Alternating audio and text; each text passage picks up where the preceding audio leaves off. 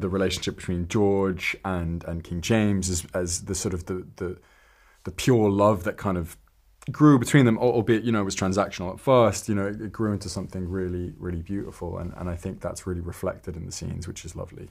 James dines soon at Apthorpe with his brother-in-law, the Danish king. And a new friend tells me there are openings for cupbearers. You want me to hold a man's cup while he swallows? I'll leave the specifics to you, but it's not a man. It's a king. So, are you ready for His Majesty or not? I do love Mary and George. It's a wonderful piece of television. Just wonder, could either of you two imagine a queer story like this being told before now, like any time before now in TV and film? Do you know, it's interesting. I made a movie called The Kids Are All Right. And I think The Kids Are All Right was, 13 years ago, 14 years ago? And it was considered revolutionary. It was the first time that a queer family had been depicted in a film in a completely normal way.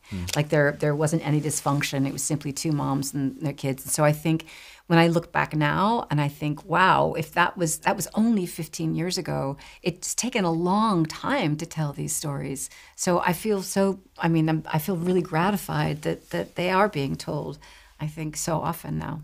It's about time. Yeah, I think certainly in the last few years, it's been, we're still progressing in the right direction. And does it feel like there's a bit of a double standard in that we've had stories in this kind of genre, this historical fiction genre, told about non-queer relationships, and we're only now getting the kind of queer ones beginning to come through? Or do you feel like, because of kind of people's attitudes, it makes sense that we're only just seeing these now? I think it makes sense. I don't think we were seeing it anywhere, in historical drama or non-historical drama. So I think it's great that it's happening across the board. And one of the things that felt really refreshing about the show was the kind of unapologetic use of sexuality by the characters, regardless of who they were.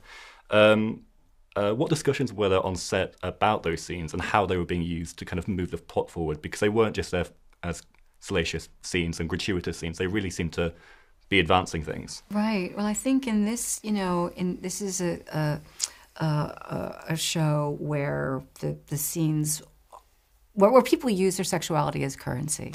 It was not just always about intimacy. It was about how do you use this to get ahead? And then so the scenes were also moving the plot. And I think Oliver was very careful about that with us. It wasn't just a kind of a show and tell kind of thing. It was really story oriented. What was it like working with Oliver? Did you find that his identity as a queer man himself really helped kind of shape the kind of queer storylines and the authenticity of the show? Yeah, totally. And talking about the intimate scenes as well, he had such a beautiful attention to detail. I really feel actually watching so many of those scenes, they're all so beautiful. I agree with what you're saying. Don't feel salacious in any way. And beyond that as well, I think Oliver's just a incredible filmmaker, and I was such a fan of his work before the project. So he was such a valuable asset to the show overall. And was there anything that surprised either of you about the series' intimate scenes in terms of how they were approached? Because they weren't toned down as we might have seen in other genres or other pieces of film and TV. They were quite kind of explicit in some cases, but tasteful. And yeah, I think it's all about honesty. I think we're interested in an honest portrayal of this era, Jacobean England, and I think it really helps. Illustrate, certainly from my perspective, the relationship between George and King James as the sort of the pure love that kind of grew between them, albeit, it was transactional at first, it grew into something really, really beautiful. And I think that's really reflected in the scenes, which is lovely. And Julianne, you had some amazing lines you both had some amazing lines. She's got some good quips. Delivered perfectly. Do you have any that kind of particularly stand out to you, or any favourites? I think my favourite was, if I were a man, I look like you, I'd rule the fucking planet. That's my favourite. And you tell yours. Oh, yeah, we've been saying that my favourite is also one of Julie's lines, and you're so cockstruck, it's like a curse.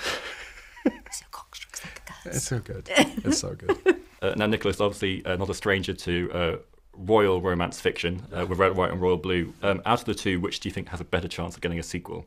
well, I know. I mean, we kind of leave this story in a quite a sort of an absolute place, and I think it exists really well over the 7 episodes. So yeah, I think I think that it says all it needs to.